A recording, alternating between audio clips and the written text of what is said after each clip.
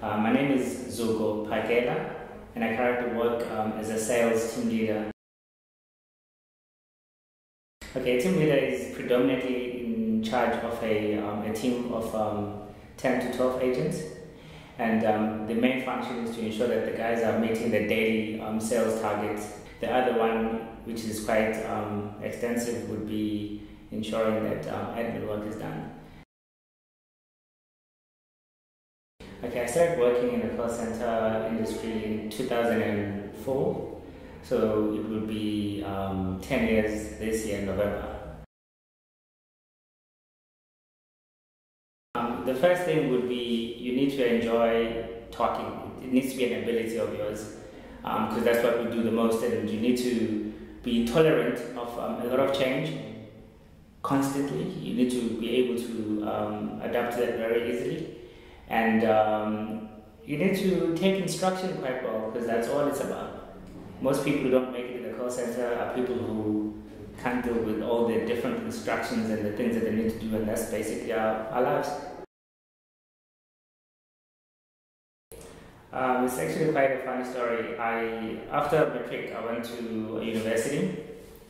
That didn't work out really well. The second year, I actually quit, so I needed to find a job. I was struggling, looking at every single thing. I worked at the post office, sweeping the post office, and then I worked at Albany Bakery before I left school, university. And then I started looking at jobs on the paper, and my cousin was working at a call center. And then from there, with the organization, and I got the job the same day. And that's basically, it wasn't a thing of, oh, I want to work in call centers. It was a thing of, I needed to make a living. The difference was, once I started, I picked up very quickly that I'm pretty good at it. It's a unique environment,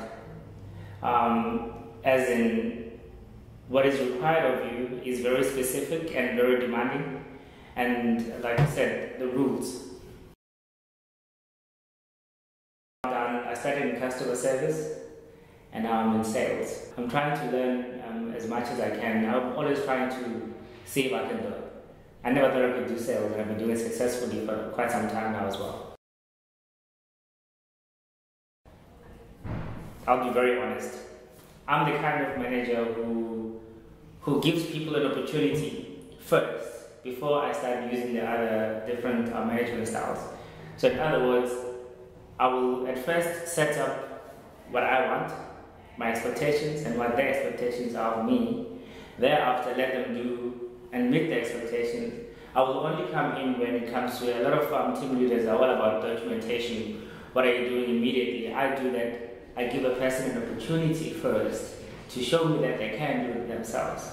And I've seen that it works, because as soon as you trust people to do what's right, as long as you communicate how they're doing on a regular basis, then you won't go wrong. It's just how I do things. I'm more focused on people, and I want everybody to succeed.